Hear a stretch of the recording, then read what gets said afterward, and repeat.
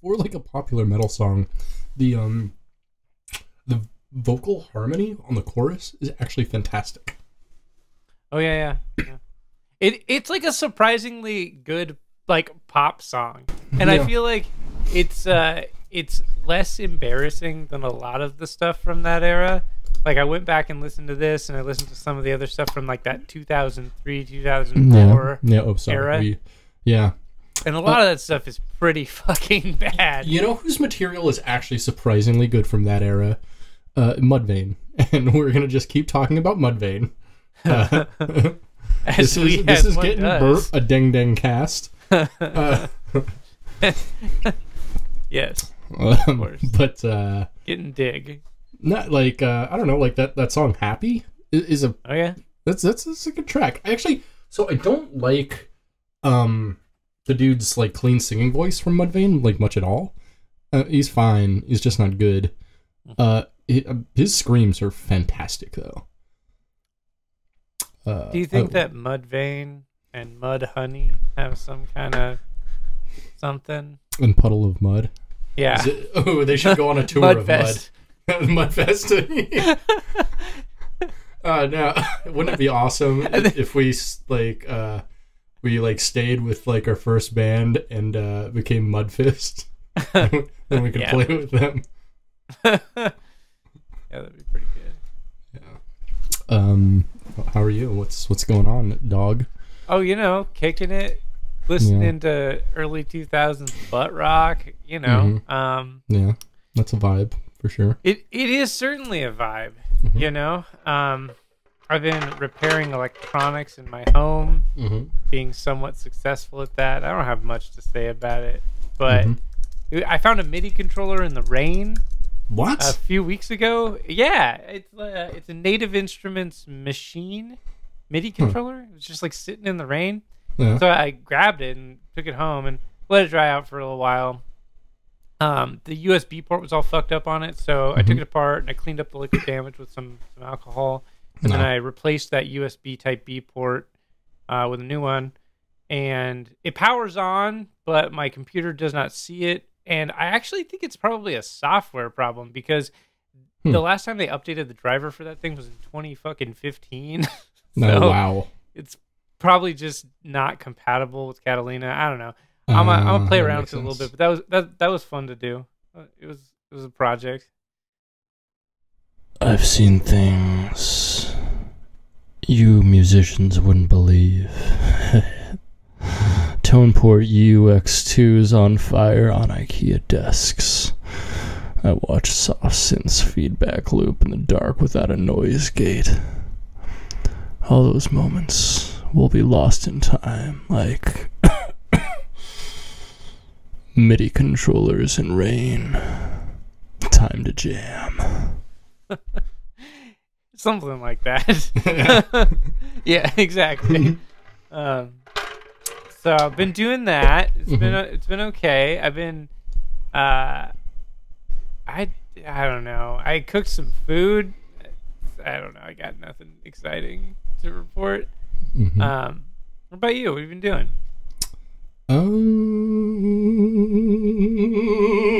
Not a whole lot. I've been working, hanging out, watching a lot of news. Oh yeah.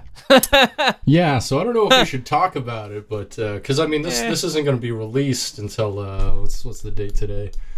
7th, 8th, 9th, 10th, until the 17th. But nah, you and I should talk about it after. Maybe. I'll just say this: today is Thursday, January 7th, and shit's popping off.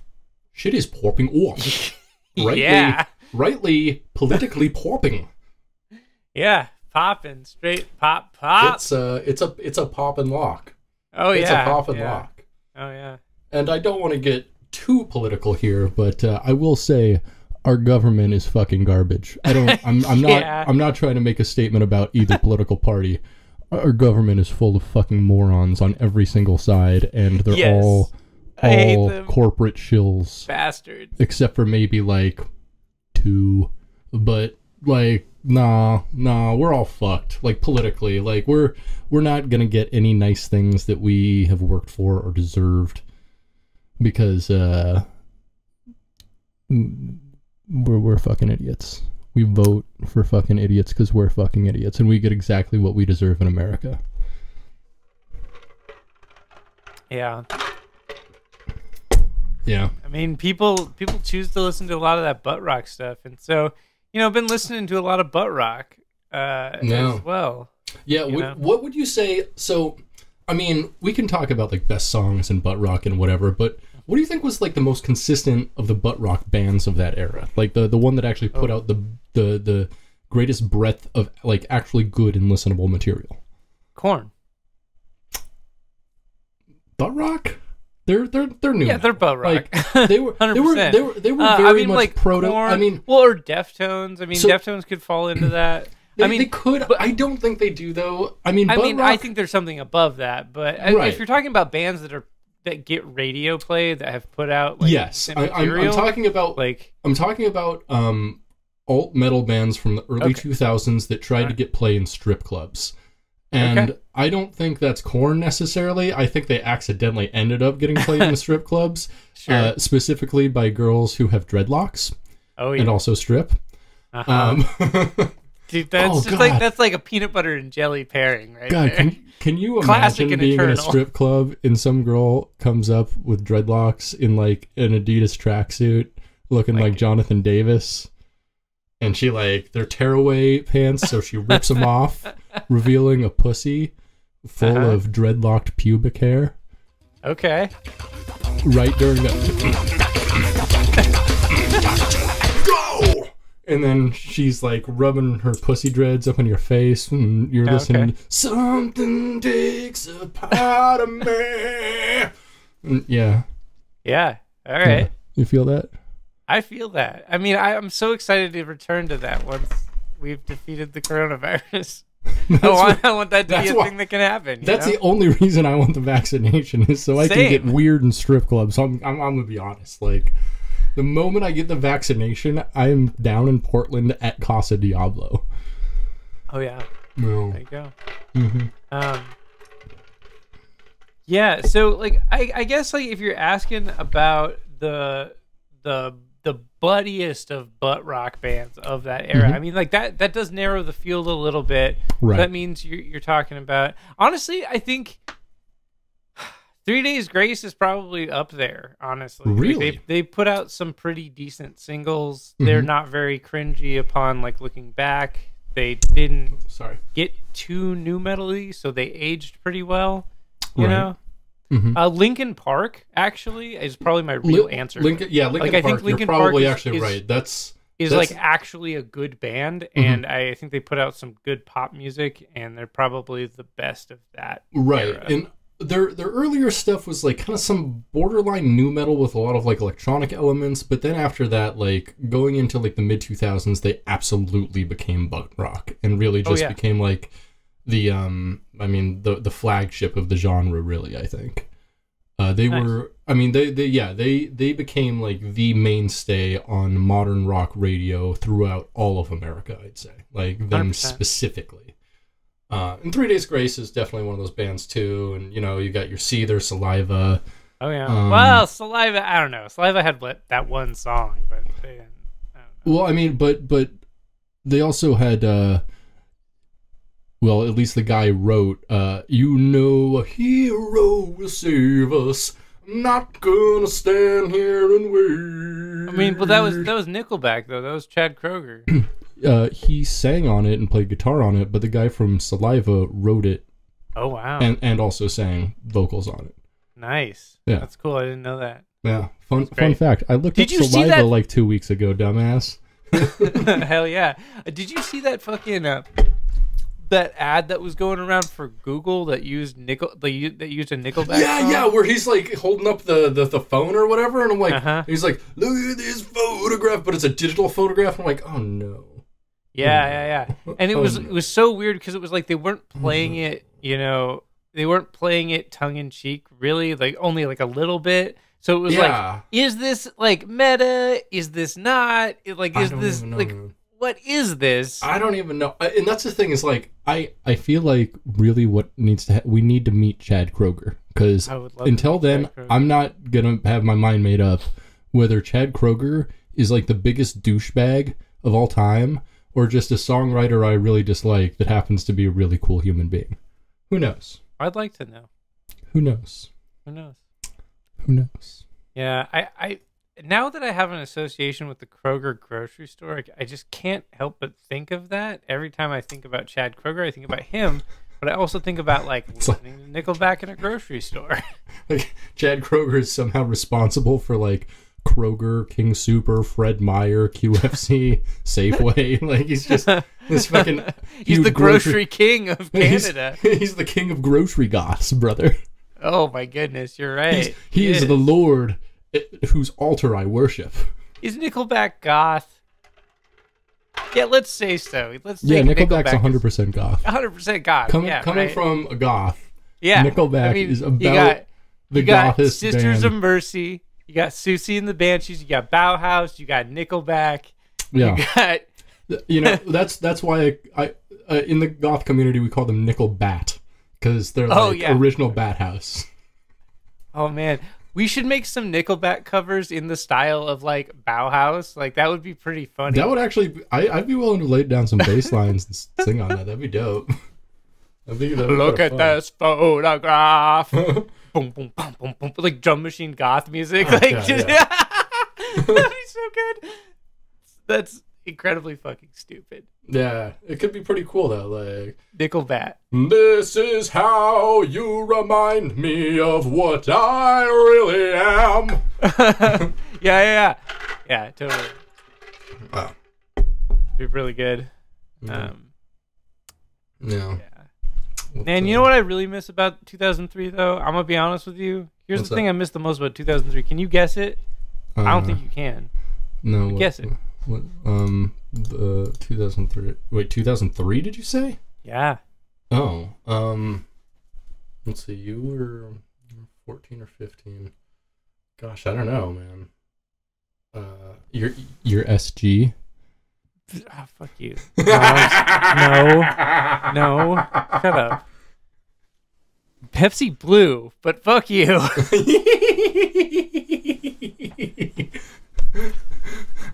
It took me a second to figure out what would piss you off the most from that year. That's pretty good. Yeah, I used to have a Gibson SG Special, which was a fine guitar. I never had any problems with it, but it was just kind of a goofy guitar. I got it because I really liked Angus Young when I was learning how to play. I thought it would be pretty cool to have an SG, and it was for a little bit. And then I was like, nah, I don't know if I think this guitar is cool. And then I bought an Explorer, and like everything kind of changed from there. But yeah, that guitar, I don't know, kind of cringe.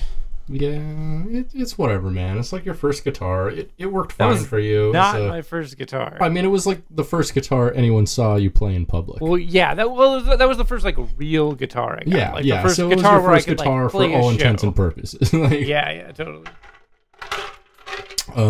Yeah. What else you been up to? That's a good question. I've been watching The Expanse because it's so good. Dude, I have not watched the 5th season yet at all. Really good. Beck just got current on the 4th season. Him and my dad watched. They binged the first 4 seasons together over the past week. So Jesus Christ, which is that's like, good though. Yeah, that's no, it was actually maybe the last 2 weeks, but that's still a good like. It's a lot of television. 5 episodes a day, like. Yeah. Damn. Yeah, but I think that's how I watched it as well. So I think that's actually how I watched it. Yeah, it's a good show. It's a very good show. Yeah, it's really easy to, binge because it's fucking good. It's like good whiskey. It's like you end up in like a 3-day bender that isn't going to give you diarrhea. It's Trick something... question: all Chinese buffets give me diarrhea. Yeah, ain't that the truth? Yeah, and that's the thing. So COVID, I think, might have killed Chinese buffets once and for all. Oh yeah, at least in America. Well, Maybe, yeah. I think it has. I definitely think it has.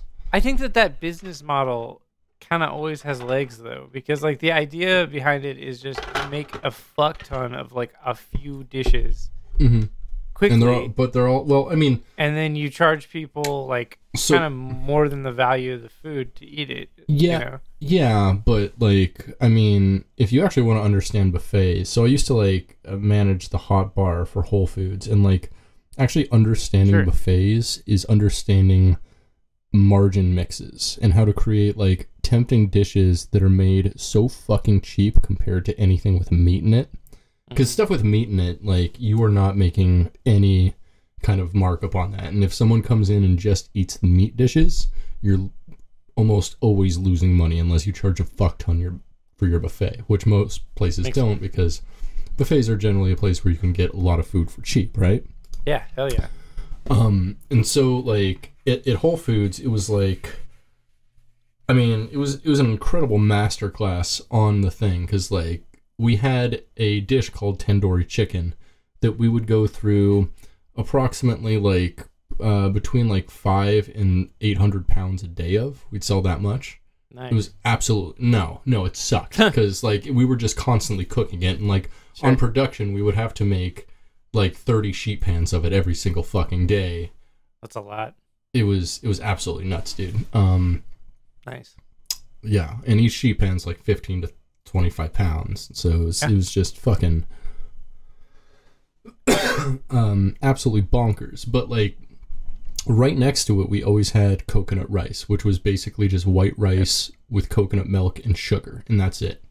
And people would buy that shit in like a 1-to-1 ratio. Like they buy a pound of the fucking chicken and a pound of the rice together, and that made it so worth it for us. But not for the customer. Like never get rice at a buffet. I never do it. Yeah, never get rice or noodles at a buffet. Like if you do, you're a fucking sucker. Or you're a cuck. Or yeah. Vegetarian cooks.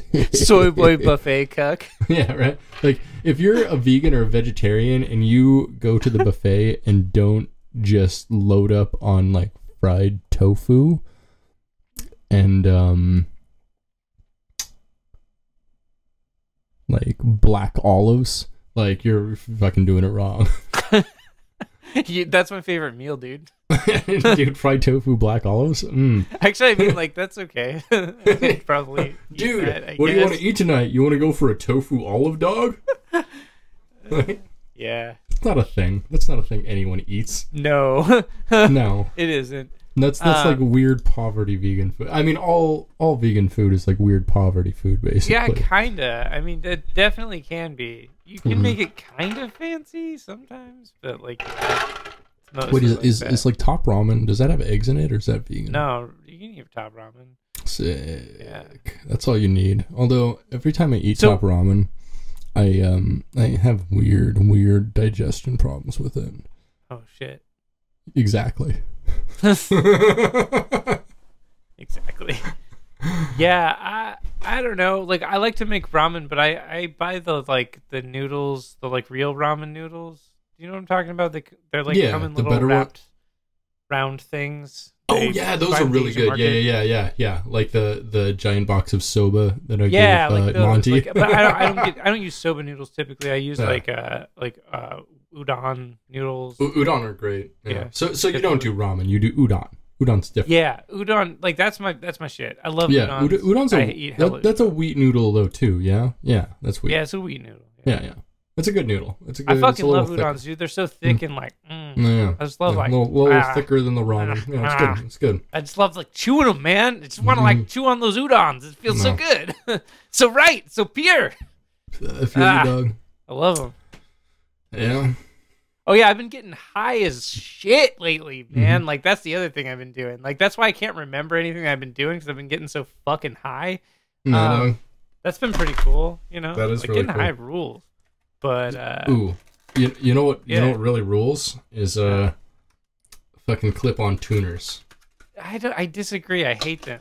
I love them so much. I know you do, and that's okay, and you're allowed to do that. I just like they look fucking dorky to me, and every time I see some nerd with a clip-on tuner on their fucking instrument, I'm like, dude, take that shit off. What are you doing? You look like a dork. It makes me upset. All right, like, just get a fucking pedal, dude. Like, what? Why? Yeah, why? Because I'd rather just like look to the side and have something that like works like a piezo instead of an actual pedal, and actually, because the pedals, like, it's hard to find a tuning pedal that is truly lossless is a huge problem. I don't know anything about that. I don't care. So, I've used tuning pedals for like forever. I've never had any problems. I mean they're fine, like, especially if you have like your noise suppressor after the tuning pedal, but like all pedals basically, I mean, it's difficult to make a pedal that is like, you know, zero noise.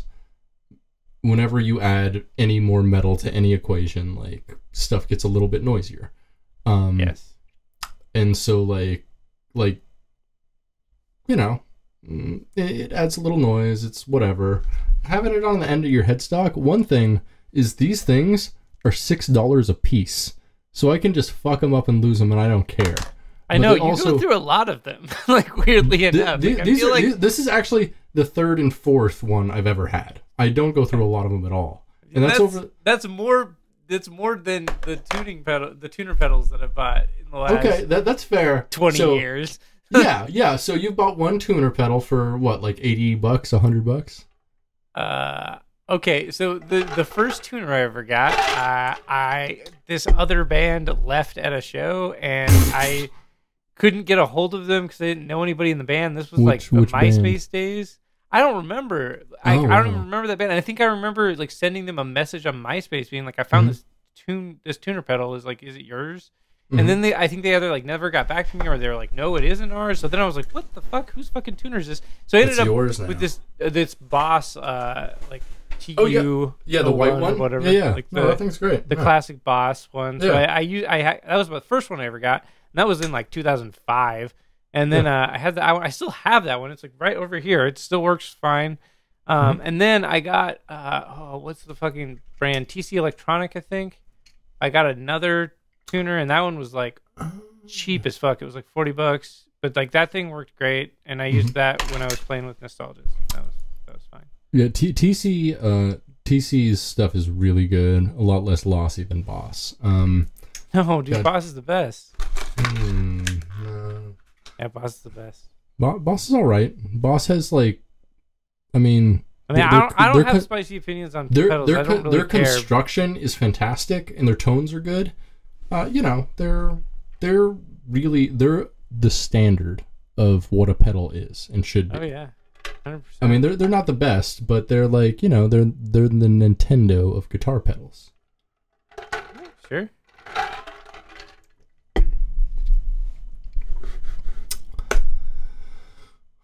Scat. I gotta get up and get a beer. Yeah, get a beer. I'm gonna make myself another. Get a beer. Get a beer. Get a beer. Get a beer. Get a beer. Get a beer. Get a beer. Get a beer. Get a beer. Get a beer. Get a beer. Get a beer. Okay. It's related to current events, and the only reason I want to talk about it is because it's music and guitar specifically related. Oh, I know exactly what you're talking about. My God, I can't stop laughing about it. It's so amazing. Okay, when the eagle cries. You know what I'm saying? So, fucking John Schaffer from Iced Earth was one of the Iced Earth and Demons and Wizards. And Demons and Wizards, which I like significantly more. Me too. They're better. Yeah, significantly better. Was one of the dinglebags that decided to break into the Capitol building. And now he's wanted by the FBI. Did you see that? He's wanted by the FBI now. So good. Which is amazing. God. Amazing. Oh, man. Imagine, like, being in prison and you're like, hey, you're new here. What's your name? John Schaffer. Huh. Oh, that's weird. Like the guy from Iced Earth. Yeah, that's was me. I like your automatic assumption that people in prison would be familiar with Iced Earth. I mean, I don't know anybody in the real world who's familiar with Iced Earth, so I assume they're all in prison. It's okay. It's very funny. It's kind of a bummer in a little bit of ways, like because I do really like that second Demons and Wizards album. Yeah. Here's the thing. Did you not know that he was a weird neoconservative? Because I have always known, because I used to be weird neoconservative, and that's what drew me to listening to Iced Earth with him and Ripper Owens. Like that, I remember listening to like When the Eagle Cries with you and making fun of it and stuff. Like when that shit came out. Yeah, and I made fun of it too, even though like I actually did believe in like the politics behind that song at the time. I think. Yeah, I think you did. The song was so dumb. It's so incredibly dumb. It's one of the dumbest. I mean, the song is called "When the Eagle Cries." Like how the music video though, where it's just him and the vocalist, and they're in this like rubble. Oh, that's right. They're shooting it to make it look like it's one of the Twin Towers. Yeah, it's supposed to be like the Twin Towers rubble. Yeah, that's right. Yeah. It's incredibly God, I'm sorry. stupid. What's the name of that album? I totally the Glorious Burden. Is that right? I think that is the name of the album. Nice. That's a good pull. That's a deep pull, dude. I don't fucking remember. It is definitely the Glorious Burden. That's not the Iced Earth that I got into. You know, it's like the Iced Earth that I got into was Alive in Athens. I know. Yeah. So you liked earlier Iced Earth, like pre Ripper Owens. I got into it kind of because Ripper Owens, Owens, like I think is a technically better vocalist. Like as far as like performance goes, no. But like technically and like his range is fucking incredible, and so he's like the Walmart of power metal vocalists. Mm-hmm, yeah, absolutely, 100%. So bland, but so like and maybe we should talk about Ripper Owens real briefly here. Ripper Owens, Timothy Owens. Timothy Owens, yeah, Timothy Ripper Owens was best known.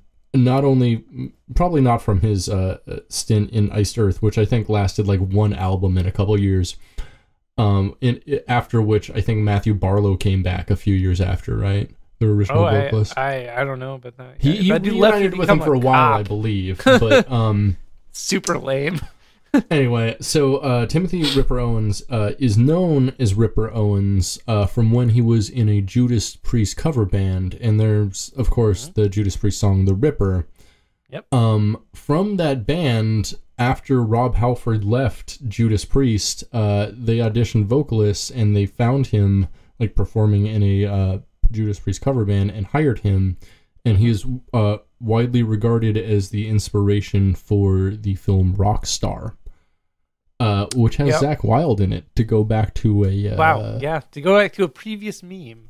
We will never not talk about Zakk Wylde in this podcast, all right? It's Zakk Wylde all the way down. It really is. That's the name of the episode, by the way. Okay. It's Zakk Wylde all the way down. Yeah.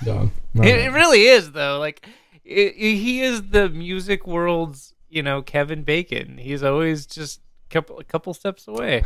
I mean, in metal, I feel. Well, I mean, that's the thing. He's not, though. Because, like, I mean, he's the fucking he's joke. Been on tour with a couple people. Like, he's only ever been in 3 fucking bands. Like, he's not actually in bands. He just, like, he's always been, like, ubiquitous and around because he's been playing with Ozzy since, like, the early 90s, so... That's true. Is Gus G still playing for Ozzy? Is that his guitarist? That's a really good question. I don't know. Gus G is really good. He's really good. I love Gus G. And what was a Firewind? Is that his name? Yeah, Firewind. Mm-hmm. He was also in Dream Evil for a minute. Oh, Dream Evil was kind of dumb. Yeah, they were super dumb. And then he also played guitar on that one album by their Mellow Death band. And they did an album, and you and I listened to it in like 2005, and it has the vocalist from At the Gates, Thomas Lindberg, doing vocals. Right. And then Gus G does the guitar solos. So it's like a really cool mix. They're from Greece. What the fuck are they called? Yeah, what was that? Mellow Death band from Greece. They had one album with Thomas Lindberg and Gus G on it. Night Rage. That's the band.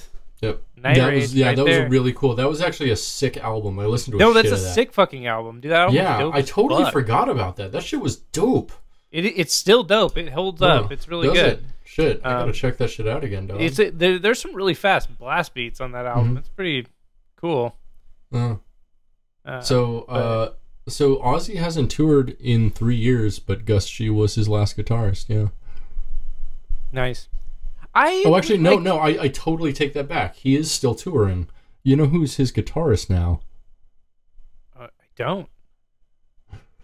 Zach fucking Wild, my brother. Oh my god. Zach Wild all the way down. That's so dope. Always Zach Wild. Always motherfucking Zach Wild, dude. Oh, dude, I think his keyboardist is the son of Rick Wakeman? He is! That's so sick! Holy shit! Whoa! It's sick that his son is like a keyboard dude too. That's so weird. When you see right? Different you gotta be so weird to be a keyboard guy. But being a keyboard guy's son, it's like being a weird hippie son. Like if you're a weird hippie son, you never end up a weird hippie. You always end up with an MBA fucking and as a business leader or some dumb bullshit. Yeah. Boring. You become a normie. Mm-hmm. Yeah. But yeah, that'd be pretty weird. That's pretty cool. You know, it's always weird to see multiple generations of people that all kind of do the same thing. You know, that's always weird to me. It's I don't know. It's you get like a famous writer dude, and then his son's a writer. I hate. Oh god, Frank Herbert and fucking. Yeah, there you go. His son Brian Herbert. Brian, yeah, fucking. Yeah, and then J.R.R. Tolkien, however the fuck you say it, I don't know. And then Christopher Tolkien. Cocaine. You gotta pay the Tolkien troll. Fuck, I can't even talk. I don't know. I have no idea what you're talking. Fuck off. Maybe we should get the show on the road eventually. Hey, I'm Spencer. And I'm Britain. Since 2011, Buckethead has released 284 albums in his Pikes series, and we're going to listen to them. 3 at a fucking time. This is Gettin' Head, a Bucketcast.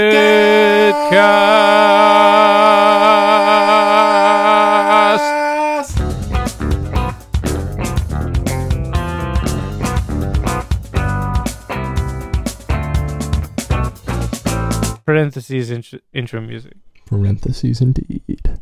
Welcome, bot slugs, friends, and bucketheads. This is episode 13 of Gettin' Head, a Bucketcast. Welcome. An unlucky number. Hey, you say it's an unlucky number, but Buckethead was born on the 13th of May. So I guess that I'd say that doesn't unsay what I said. You know. You think it's an unlucky number? I think it's a Bucky number. What? That's bucket and lucky combined in one word. All right, yeah. It that Bucky balls. You remember those things? The little metal balls. Yeah, the things that I swallowed and got a really nice payout from the Bucky Ball Corporation from. Did you eat the Bucky balls? You're not supposed to do that. That's why they had to pay all that money. Yeah, I know, but that's why I'm living large right now. Still large and in charge. that would actually be a great basis for a weird dark comedy script. Is just the main character just doesn't ever have to worry about money because he was one of the idiots who ate Bucky balls. Yeah. Got him caught in his intestine and then magnetized together and ripped a hole in it. So now he poops into a bag, but it's okay because he gets fucking $10,000 a month for all right, doing nothing. I'm sorry, back up. No. Here's the premise of the film. All right, so it's actually a romance story. It's the only adult guy to eat Bucky balls meets the only adult woman to be Bucky balls, and they are simply magnetically attracted to each other.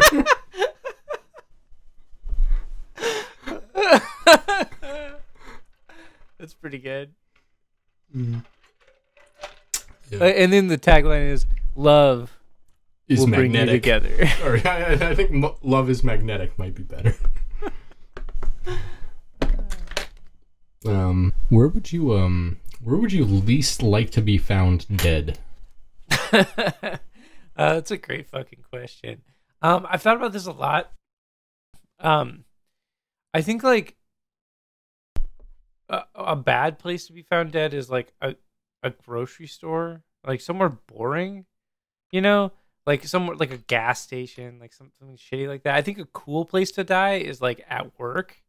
I think that's fucking badass. Like you die at work, you're gonna go down as legend, you know, like you fucking died at work, like 'cause you were working, you died. Can I point out how absolutely problematic it is to me that you pointed out it's not cool to die in a grocery store, but it's also cool to die at work? Yeah, dude. So if I die at work, is that cool or not? Because you're working, it's pretty cool. But you know, because it's a grocery store, it's not that cool. Because like grocery stores fucking suck, dude. I hate going to the grocery store. It's like the worst. I actually love going to the grocery store. There's a lot of people that love going to the grocery store. I know. I can't hang out with those fucking people. Really? Like, there's some cool people that love going to the grocery store. Like, no, I'm not saying I can't hang out with them. I can tell you. Just like, here's my thing when it comes to the grocery store, right? Like, if I'm going to go to the grocery store, it's to get things that I already know that I'm going there to get. And I'm going to get in and I'm going to get out. I have a time limit. Yeah. I refuse to spend more than 20 minutes in a grocery store. That's fine. I only spend 20 minutes. 20 minutes and I'm out. I can't hang out any longer. It drives me fucking crazy. That's fine. You've never been part of a grocery store community. I'm just going to say that straight up. And some people are. That's true. And those, I actually envy those people that are, because I do in a way have a grocery store community. I at least used to know several people at the QFC, but pretty much all of them have left and found other jobs since then, which makes me sad. Yeah. But, you know, I used to be kind of connected to my neighborhood QFC. But, you know, I'm also very connected to the grocery stores in which I work, and also the ones in which I used to work, which is nice. Because, I mean, a grocery store is a place you pretty much have to go, right? Yeah. So you might as well, like, have it be as cool as possible and, like, see people you want to see and, like, be able to, like, BS with them briefly. You know? And that's the thing, is, like, folks like you don't have that connection and that community within the grocery store, and so you abhor going there. And so... Well, there is a... There is a hippie grocery store that I keep forgetting is really close to my house. Yeah. And I go there sometimes on my lunch break from work because they have a vegan sandwich that's good. Ooh. And there's a cute goth girl that works there sometimes as a cashier. Ooh. And like, that's okay, you know? Yeah. But that's what's the name of this place? What? What's the name of this place? Oh, it's PCC. Oh, okay. Wait, there's a PCC near you now? Yeah, it's like a tiny one. Everywhere now. It's so weird. Huh. It's like right next to Metro Market. It's like right down the street. Interesting. Huh. It's been there for a while, but I keep forgetting it's there. It's like a super small one. It's very small. But oh, I know exactly. Yeah, okay, yeah. That little Sandpoint one that's like, I don't know. It's almost like a convenience store. Like their deli is as big as the rest of the store. But they actually like make a lot of shit. Like they have a lot of different sandwiches and stuff. Yeah, like their deli is pretty big, but the rest of their store is fucking small. It's so strange. Small. Yeah, but like I like PCC mostly for the delis, so that's totally fine with me. Yeah, it's the only thing I really like about that. Yeah. The deli is great though. They make a lot of really good stuff. Yeah, PCC is they're a place I'll probably work eventually. We'll see. You're a grocery slut. I am. I'm trying not to be, but you know. Yeah. Getting an education's difficult. The thing is, like, how do I put this? I don't really ever want to work somewhere that's not unionized or able to be unionized or not working for myself. So I got to figure out how to work all that out. Hell yeah, dude. You gotta make it happen. Yeah, dog. We all have our values. We all have to be our own Bazinga. No gods, no masters, all Bazinga, dog. Hell yeah. That's how it is sometimes. Indeed. We listened to 3 Buckethead albums. Three whole albums. Did we, Spencer? Or did we forget something? Oh, fuck. What? Every time. Dude, I don't many times has this been? 13. I think you've actually gotten it one time, and it was pretty cool. But, that's a solid dozen at this point, I think. Well, I mean, that's wonderful. I like that it's an organic moment every time. Like, I'm not faking this. I genuinely forgot. Yeah. Like I do every time.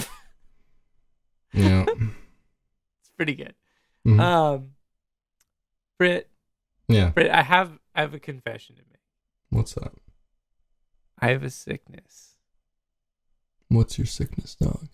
Well, it doesn't matter, but the cure, the only cure.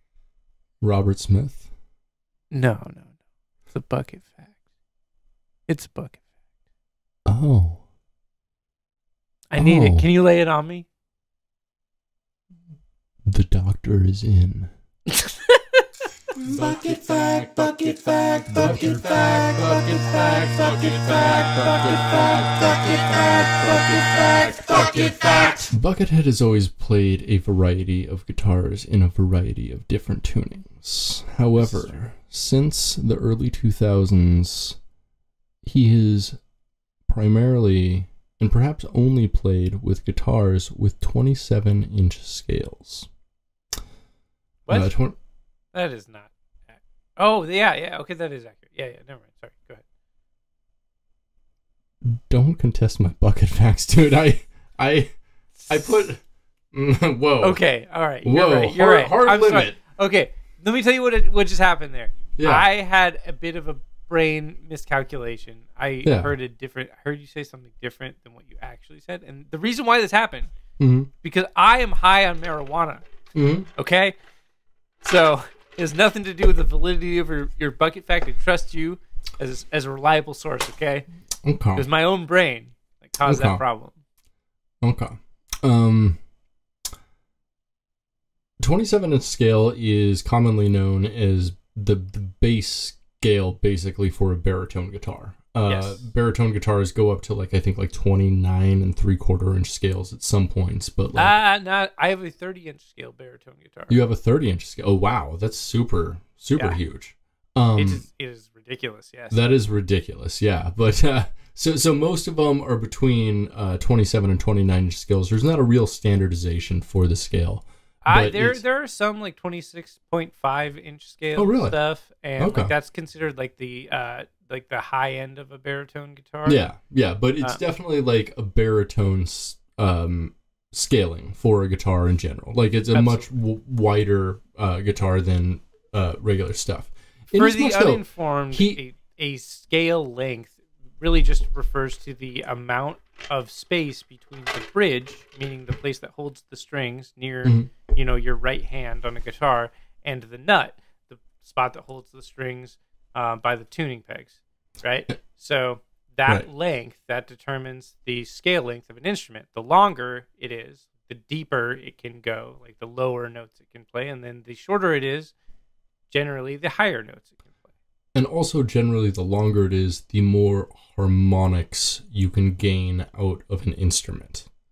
And the shorter it is, the less, just based on the actual length of a string. And by virtue of making music by vibrating strings. It's the more room a string has to vibrate, the more harmonics it's going to make. So, yes. The majority of all of his music is in B standard, E standard, and E flat standard. That makes sense. Yeah. Yep. Occasionally he will do D standard, D sharp standard. He does a lot of different tunings, but those are the predominant tunings he does. But pretty much everything he does is probably in standard tuning. That makes sense. Yeah, it makes sense. Yeah. It's you learn that way, you play that way. And some people are great with there are some people who are just naturally great with like different tunings though. And a great example is a person we've talked about before, and a person who Bucketed has collaborated with, Will Ackerman, who on some albums plays in a different tuning on every single song. And that's a truly remarkable skill, I think. Especially when you're working with like so many open tunings and like such melodic stuff. Like when it comes to chordal stuff, it's a little different and maybe a little easier at some points doing open tunings. But when you're doing more melodic stuff, it takes a lot of brain work. And it's super impressive. Absolutely. Mm-hmm. Yeah, tunings are weird, especially playing in like alternate tunings, open tunings. Yeah. It is. It's weird. It can be fun, but it can also be weird. It can also on bass. So it's not fun. On bass, it's awful all the time. 100%. Yeah, that makes sense. On guitar, like one thing I noticed with like alternate tunings, like I wrote a couple of songs in open D minor 7, where basically I just like tuned my guitar to a D minor 7 with some like, some octave strings. No. And it was really cool. I was able to write some cool like riffs and stuff, but I found that it locked me into a very particular type of sound, and I found it difficult to move outside of that without like you said, doing a lot of like serious brain work about like how to make this make sense in like a traditional guitar sense, if that makes any sense. Yeah. Yeah. Was that in like D, A, C sharp? Fucking, that's a weird tuning, man. Yeah. I can't really wrap my head around that. Well, no C sharp, but there was a C natural. Well, what was the 7 in the tuning then for open tuning? C natural. It's a D minor 7, not a major. Oh yeah. Sorry. It's yeah. Okay, gotcha. Yeah. Okie doke. We listened to the 3 Buckethead album. We absolutely did. No, hold up. Last time we talked, I made a special note because you said on this podcast you were going to tell me a story about a karate gi. Oh, wow. Okay, I forgot about that. Thank you for reminding me. Yeah, you're welcome. That's pretty funny. One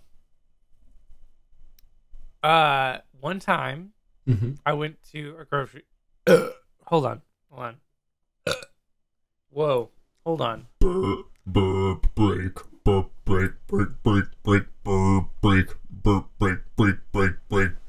Break.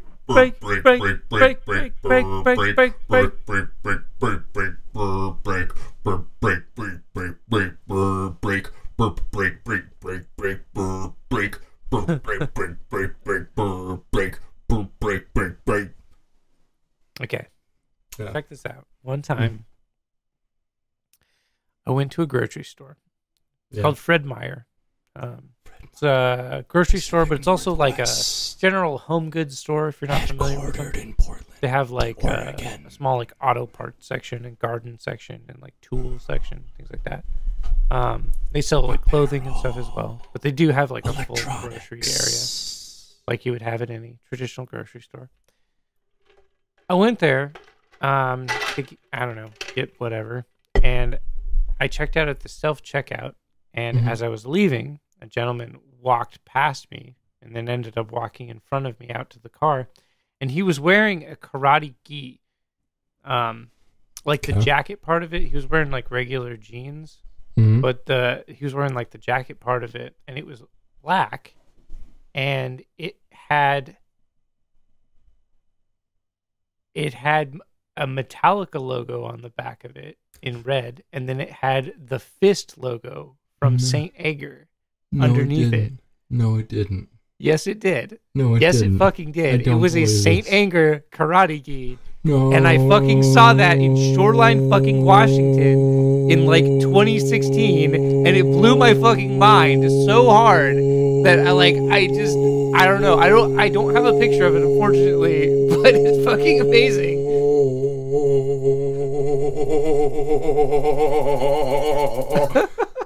That's sick, dog. That was really good. Sick as fuck. Like, that guy's got to be the coolest fucking guy. Like, wow. That motherfucker fucks. That guy fucks. Pike 37, Hollowed Out, released on November 11th, 2013. What the fuck is up with that? Yo, I liked this one. This one was really fun. It was a super fun power metal album. It was. It was, it was melodic metal. It was like, it was like melodic riff rock. And there were some power metal-y moments for sure, but like it was like very much riff rock, like no real guitar solo moments, some like leads and some very melodic riffing, but mostly just melodic riffing. No.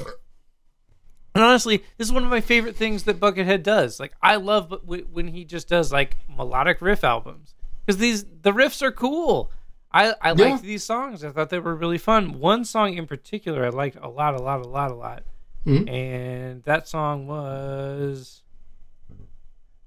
Trading Post. Trading Post, yeah. I wrote Post about that good. Nice melodic metal song. Yeah.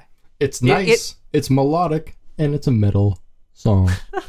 Totally. I think that is probably one of my favorite songs that I've heard so far. I really like that song. It was really fun. Yeah, I thought the drum programming was really nice and tasteful. I wrote that down too, and the mix was really like punchy.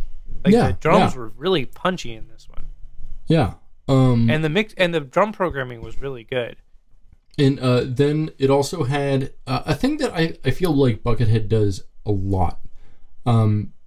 Track 8, the closer track of the album, is like a really soft acoustic closer. Yeah, very melancholy. Yeah. He definitely like always closes. He not always, but he oftentimes closes stuff on a very like dark, ambient, sad, melancholy, kind of contemplative like mood. You know, no matter what else happens on the album, like a lot of the times he'll just like put a weird kind of soft outlier at the very end, and this album is, you know, very typical of that. It's good though. Indeed. I like it. I liked Hollow Out a lot. I liked it a lot too. I would definitely say that this one is like, if you're gonna listen through the Pikes, this is one of the ones you should listen to. Oh, definitely. Yeah. I would say that I would not say that necessarily the other two are as essential as this one, but I would say that this one is one that you should definitely listen to. If you're going to listen to the Pikes, it's pretty fun. Yeah. It has a lot of energy, and it has a lot of like melodic energy, which is like, I feel like when this music makes me feel the best. Because like typically when I'm listening to this music, like I have to be doing other things. Like I don't just sit down and listen to music, you know. It's like I'm like doing other shit while I'm listening to it.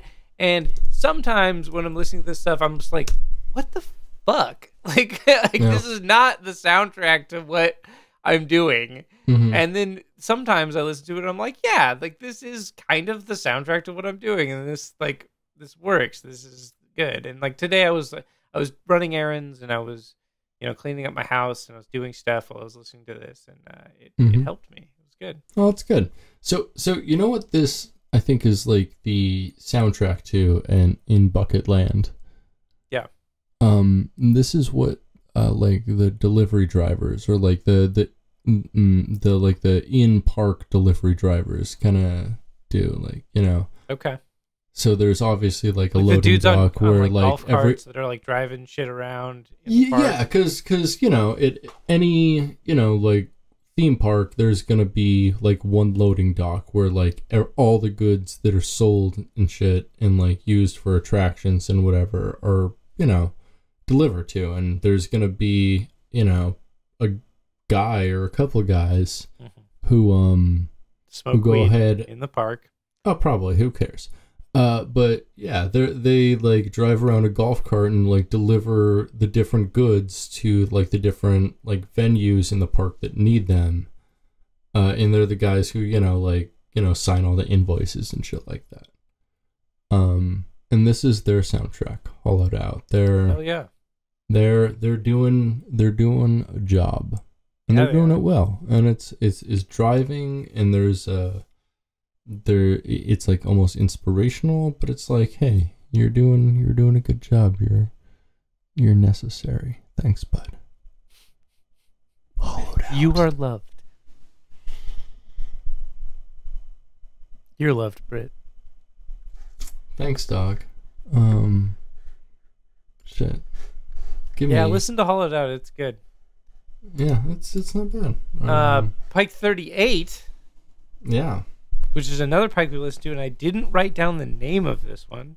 I don't remember one second. what it's called. I'm actually, I need to... Can I guess it? Can I guess what it's called? I would love for you to do that. Okay. It was like The Flight of the Green Dragon, or something like that. Yeah, you got it the wrongest. Okay. What the fuck was it called? Pike 38. The name of the album is It Smells Like Frogs. What? It Smells Like Frogs. What? Wait, then what am I thinking of? Like, what is the name of the first song? Isn't it like Flight of the Dragon? Yeah. So the first 6 parts are Gold Dragon Part 1, Gold Dragon Part 2, so on and so forth. But the last song is called It Smells Like Frogs, which is the eponymous song on the album and the one it's named after. So wonderful. So, I mean, you did get the title incredibly wrong, but you got the theme of the album kind of right. Wonderful. In spirit, I was there in spirit. Yeah. This is another almost power metal-y album. It's less power metal-y than the first one, than Hollowed Out. Yeah. I'm looking up the date. November 22nd, 2013 is when this guy was 11 days after the release of Hollowed Out. Yep. Good times. It feels very much an iteration on the ideas that he had in Hollowed Out, but a little bit more metal, a little bit less melodic. Still not a lot of guitar solos, but there are some guitar solos in this one. Yeah, it's like riffy alt metal. I don't know, like a couple of the things are pretty tight and really well done. I don't know. It's good. I liked part 5 a lot. That was I said part 5 probably the coolest song on the album. Has some really interesting runs. Yeah, there was some like really cool lead parts on part 5. Mm-hmm.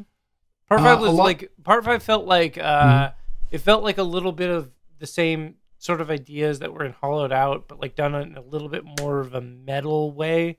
Yeah, and so that's why I liked that song in particular. And then the last song, the eponymous title track, It Smells Like Frogs, has some fun like down-tuned stuff. It's like him playing a baritone guitar. Obviously, it's super chuggy and kind of melodic, but also very chromatic in some places. It's pretty good. Yeah. There was some cool leads on that one. Like I definitely did not think this was a bad record.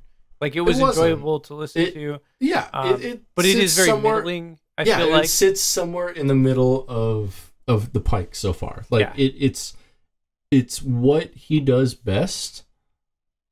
No, I take that back. It's like what he does most.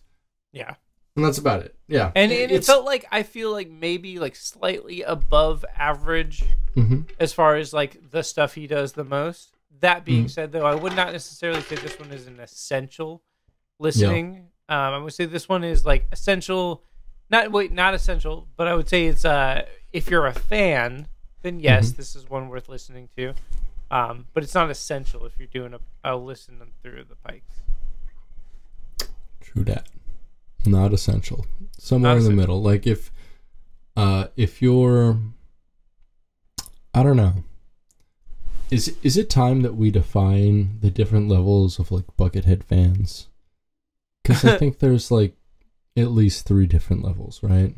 there's like, okay, yes, there's like people that have heard of Buckethead because he played for Guns N' Roses, and because of that, they might have listened to Electric Tears, and like that's about their level. Or actually, maybe Monsters and Robots. Guitar World magazine. There's actually like 3 albums they might have heard. Like Electric Tears is a big one that you and I like first heard of him about, but like also Monsters and Robots is a really big one that a lot of people have heard of too. Sure, yeah. And also Enter the Chicken is really big as well. And don't forget Chinese Democracy. You know. Speaking of which, Buckethead I'm going to announce it now. We, on Chinese New Year this year, we will be releasing a Chinese Democracy review with Matt Collins of our a past guest of ours. That should be fun. That's going to be incredible. That's going to be fun. Can't wait. Fun. Yeah, so this one's all right. It felt like maybe the music they play in the bathroom of a bar in the Buckethead like theme park. Interesting. You think there's a bar in the book? I hope there's at least a place that serves drinks. Yeah, I mean, like, dude, you gotta get fucked up at a theme park. I mean, what do people do at theme parks? I don't go to fucking theme parks because it seems like off. But like, what do people do there? Get drunk? No, they have kids at theme parks, and so a lot of times they don't get drunk, which is the problem. That sounds terrible. I know, like, as an adult, like now, I'd love to go get like fucking day wasted at a fucking theme park. That sounds awesome, right? I don't want to go to a theme park. But I like the idea of getting wasted in the day. That's fair, dog. That's fair. Pike 39, Twisterlend. 69. Released on November 25th. How stoked are you for Pike 69? I've already jerked off to it, dog. I mean, just the thought that it exists. I think that's the rule. I think we both have to jerk off while listening to Pike 69, and then we got to talk about that. We got to talk about what we jerked off to and what it was like. You know what? I'm going to do a weird thing right now. I'm going to pledge this. Pledge it. I'm going to 69 someone to Pike 69. I'm going to at least try to record the audio. Don't do that. Maybe not. That's not weird. That's weird and not consensual. Unless I can get them to agree to it, I will do it if I can get them to agree to it. Well, yeah, of course. But but it's also not necessary. But it's not also. Yes. No. Pike 39, Twisterlend. November 25th, 2013. Is that 2013? What, three days after the last one? All right. Yeah, 3 days. Wow, look at that. Oh. So this one, my first note is this sounds like a roller coaster. No, it's definitely Twisterland is definitely a roller coaster, 100%. It's a roller coaster. It has its different moves and parts and like. Mm-hmm. Yeah, it's a fun roller coaster, I'd say. This record has some shredding. Like there's a lot of like guitar solo-y stuff in this one. Not necessarily mindless shredding, but shredding necessarily shredding. It's like, I don't know, pretty cool, pretty riffy, like speed metal, right? So it sounds a lot like Running Wild. Like no, you're totally right. Like yeah, I was gonna say maybe like Hailstorm, but yeah, like Hailstorm just rips off Running Wild. Yeah. All the time. Yeah, it's real shreddy, real. Definitely almost sounds like pirate metal at a lot of points. And I mean, like with stuff like Canal System, Ghouls of the Sea, Gloomy Emptiness. Like, this is obviously meant to have a very nautical theme. The cover of the album, though, really doesn't... It's like a hand, and then like a windmill and then like Buckethead's face superimposed in a lot of places. So I don't know what that's all about, because like I don't really get windmills associated with this at all. My opinion is that it is pretty good, actually. Like, it's a pretty good Pike. Again, it's kind of middling in the same sense that the previous one was Pike 38. It Smells Like Frogs. But also, I feel like it's a little bit more interesting than that one in the sense that it goes a little bit harder on the metal side of things. Like, it ends up being like fairly aggressive at points, and there's some pretty interesting like guitar playing in it as well. Yeah. So I would rank it as definitely more interesting than It Smells Like Frogs, but not as essential as Hollowed Out. I would say if you're going to listen to one of the ones from these three, listen to Hollowed Out, and then maybe this one.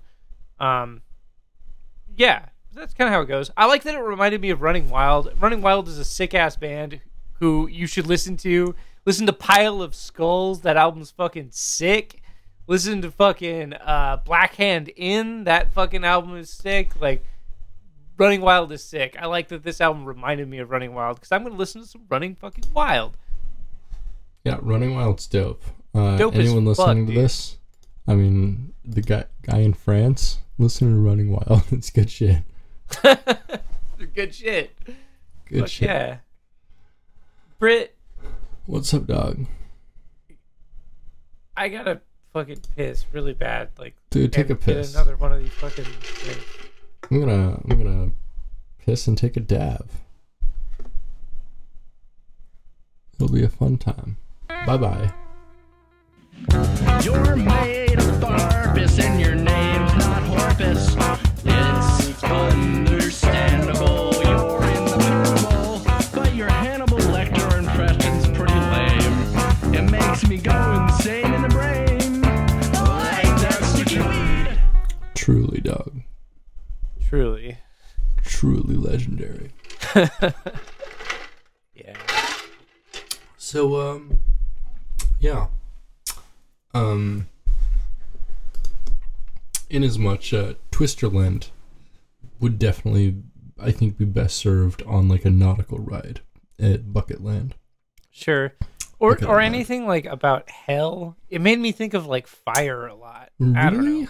But it's so like nautically themed, I feel. Sure. I don't know. I didn't look at the song titles. I just listened to the riffs. The riffs feel to me like, yeah, they could be nautical. It could be like a pirate ride, or like Pirates in Hell would be pretty dope. Yeah, nautical, and also like there was some like marchy stuff on like Gloom Emptiness. You know, cool arpeggios. Hell yeah. Hell yeah, dog. Hell yeah. I'm sad we never got to see Hellyeah, which was a combination of ex-members of Pantera and Mudvayne, I think, mostly. Is that right? Hell yeah, dude. So you know that when Hellyeah rolled through town, you know they hit that Golden Corral every time. Oh, every time. You know they hit that. That's why we no longer have Vinnie Paul.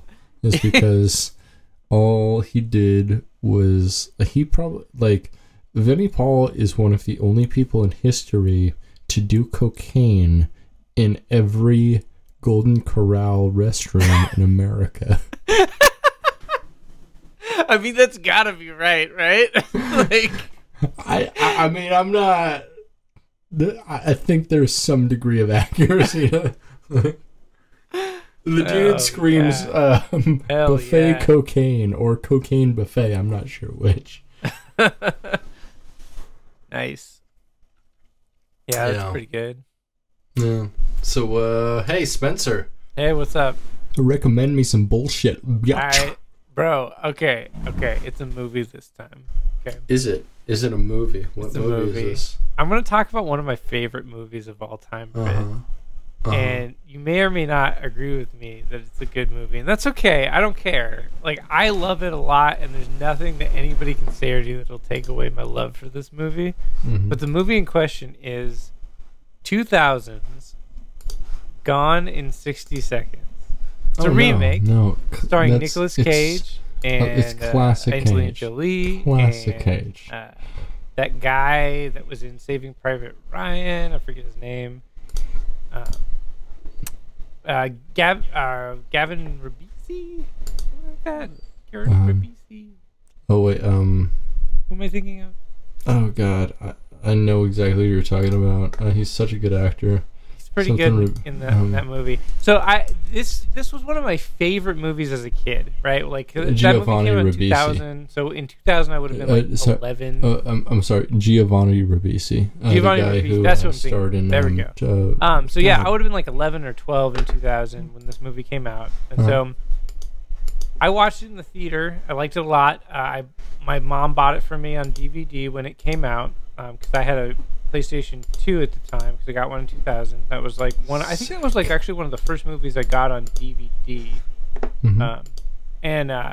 Anyways, I watched that movie a lot of times. I thought it was very cool, and then I didn't watch it for a great number of years, and I watched it again recently because it's on like one of the streaming services, and fucking holds up, dude. It's so good. It's so awesome. It's so like it's fun. It's a fun movie.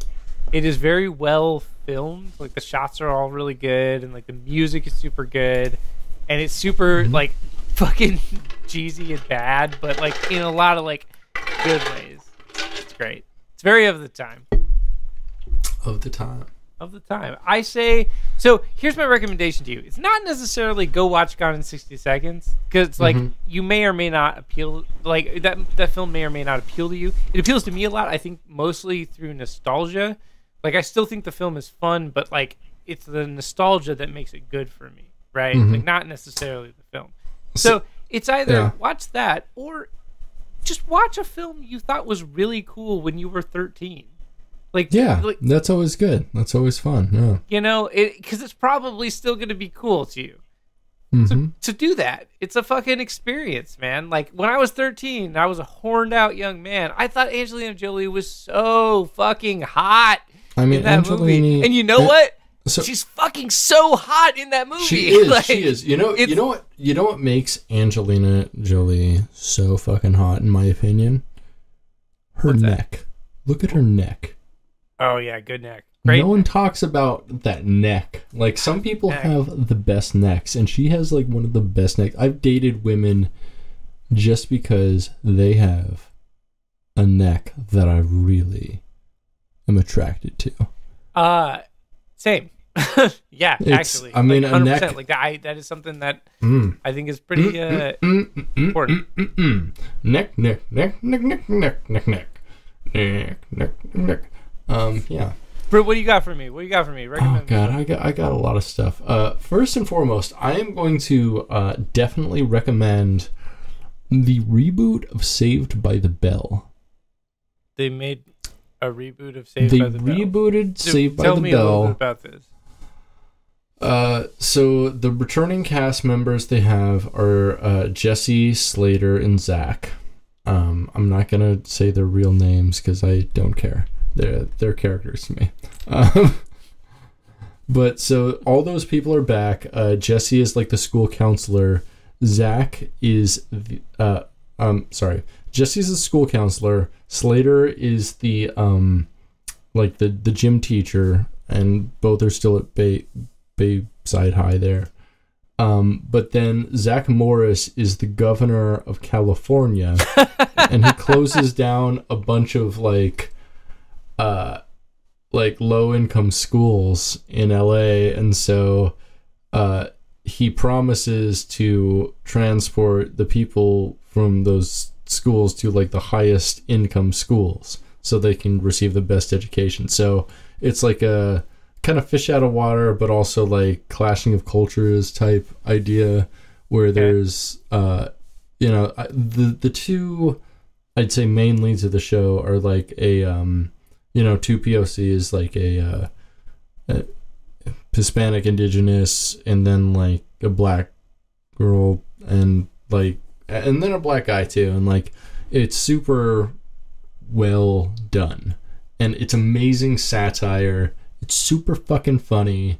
It's it is so well done. I can't say enough good things about it. Okay. I'm surprised, especially because, like, you know, I used to watch a lot of the original Saved by the Bell and all of the iterations of it. I've watched Saved by the Bell. I've watched Saved by the Bell: The New Class, Saved by the Bell: The College Years, USA High, which was done by the same producer. Like, I've gone deep into, like, this Saved by the Bell universe for some reason, mostly because my brother's a dumbass and he really enjoys it, and I just watch it with him.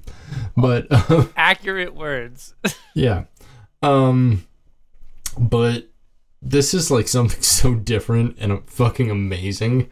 It's like I just recommend watching it. The first 20 minutes of the pilot absolutely sold me on the entire show. It was like the best 20 minutes of comedy I've seen in any show in a long time. At least since oh god. What's that fucking Aunty Donna's House of Fun, available on Netflix. Okay. Is so fucking funny. It's so fucking funny. Okay. It's Is it fucking funny? It's, I can't tell you if you Brit, yeah. Is it fucking funny? It's so fucking, if you want to, it's these guys who are from Australia, from Melbourne. I think it's pronounced Melbourne. Shut up. It's 3 dudes, and they're all fantastic. One of them like makes all the music. One of them directs and writes a lot of stuff, and the other one's like a cinematographer and writer with the other guy. And but are they all fantastic? It's so good. I would recommend just Googling Aunty Donna Morning Brown. And if you don't like that, you won't like it, and you can go fuck yourself because you don't know what's funny. I don't know what's funny. Morning Brown is funny. Okay. Morning it sounds Brown. funny. Morning Brown. Mm-hmm. Morning Brown. Morning Brown. Morning Brown. Morning Brown. Morning Brown. Morning Brown.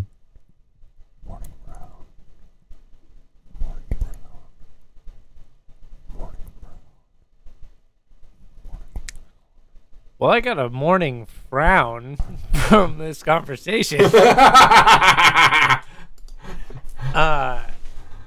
Anyways, I don't know. Where can I stalk you on social media? You can't. I'm unreachable. I'm unknowable. That's not true. Okay. At the Queer Goth.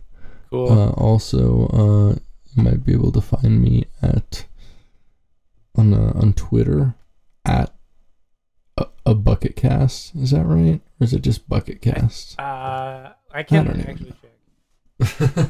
Hold on. Yeah, I'm you bet not this. sure. Twitter app. Okay. I don't know how to use my phone. Shut up.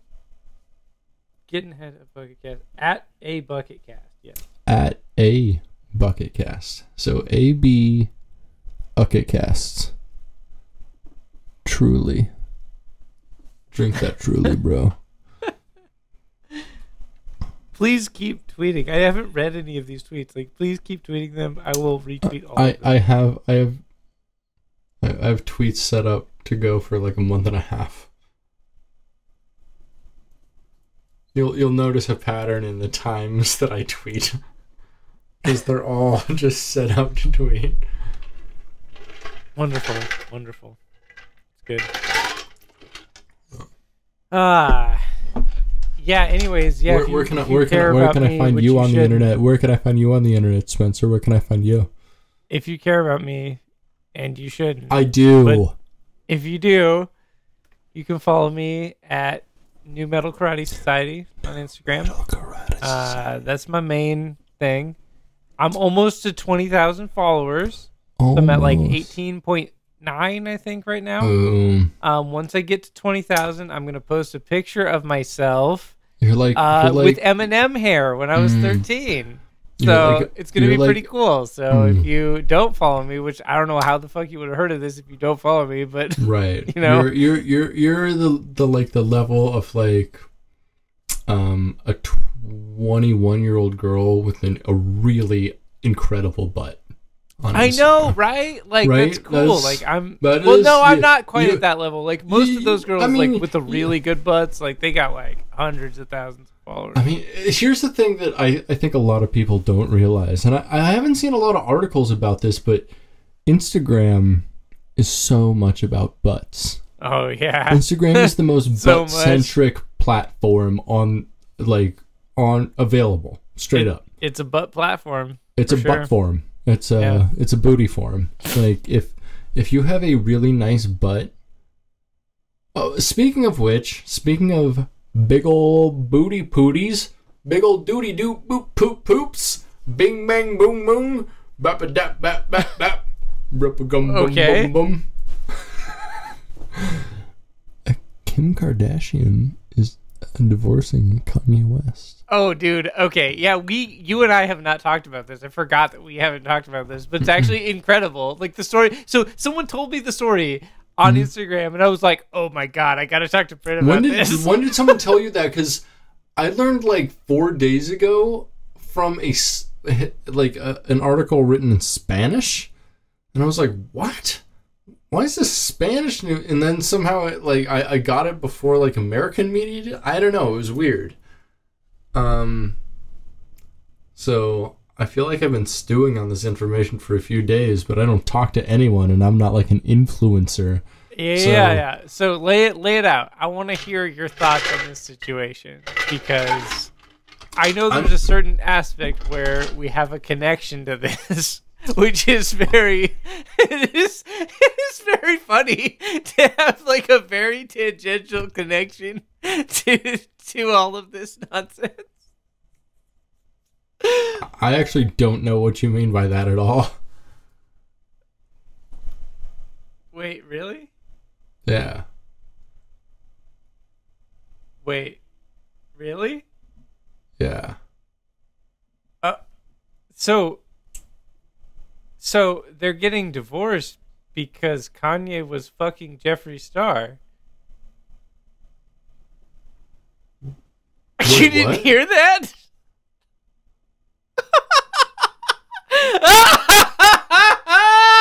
Oh, bro!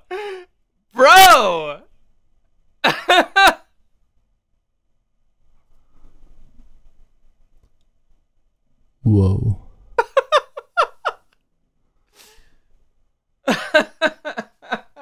Or at least that's what I heard.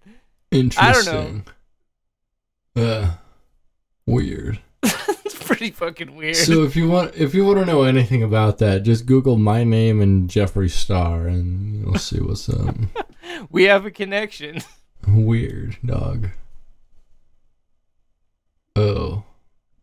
Yeah. Weird. Pretty weird. Yikes.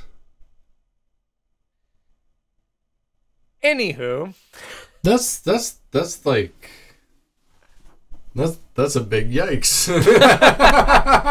Right? Whoa! that's a mind blower right there. I don't even know what to think about any of that. I know. Any of it. That's too much. That's too much pop culture. That's too much. I know what? It's fucked up. That's enough. That's enough pop culture from me. I'm done with it now. That's I don't want anything to do with any of this. I know, it's bad. It's dark. It's really something. We live in a motherfucking society, brother. It's just one of those existences when you don't want to have sentience. Everything sucks. Everyone is fucked. Everything is really funny. What the fuck, dude? Yeah, I don't know. Yeah. Jeffree Star's a terrible person. Jeffree Star is garbage. Fucking fuck that person. Yeah. Very much. We played a few shows with them back in the day. Oh, dude, you should watch Johnny Mnemonic. When was the last time you watched that? Oh, it's been a while. It's a fun one, though. It's good as fuck. I watched it the other day, dude. Ice-T is in it. Henry Rollins is in it. It's what? So good. Henry Rollins is up in that shit? Dude, he has like a major character in that film. Is Henry fucking Rollins? It's so weird. Dope as fuck. It's really good. You should watch it. Man, you know what you should watch is God. There's so many things you should watch. We watched those together. Shit, dog. Damn. You've watched a lot of good shit. What you should really watch, though.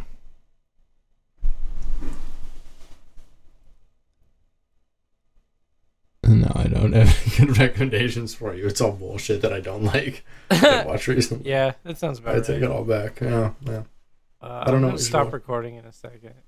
Are you? I think so. Well, maybe we should actually do the end first, dog. Okay. Yeah. That sounds good. Yeah.